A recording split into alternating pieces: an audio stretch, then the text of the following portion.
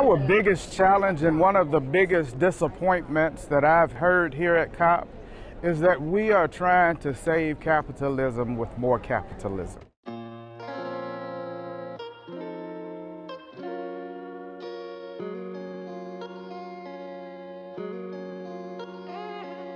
The reality is they are trying to make money off of these investments, off of the backs of people who have done the least and are harmed the most. What we need to be doing is decarbonizing, decolonizing, demilitarizing, and detoxifying. Those are real solutions, and indigenous peoples and communities on the front lines who've been most impacted by extractivism have real answers and have the resilience and the knowledge to figure out and heal our way through this broken systems.